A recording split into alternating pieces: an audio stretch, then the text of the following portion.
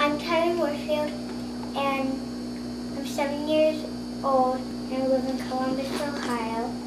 And I invented the KataBelt, and the KataBelt helps you know what move comes next in a kata. And a kata is a set of moves you learn in karate.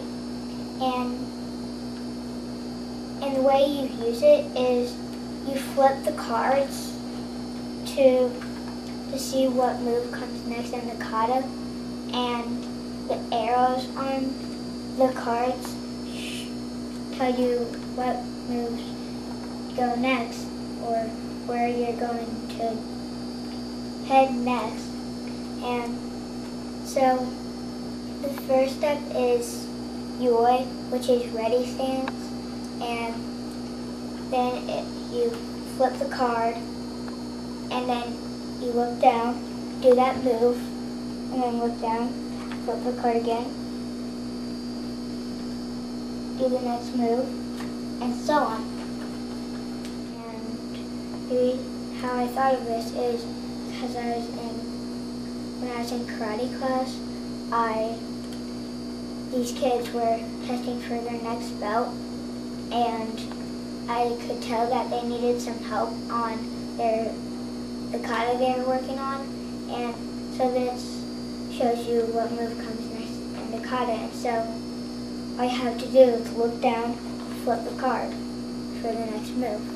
So that's what the KataBelt does. And some people that like my KataBelt said, well, the people that they were my sister, my dad, which also does karate, and my sensei.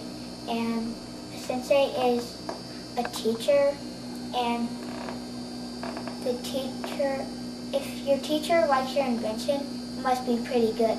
So that's why I think my invention is good.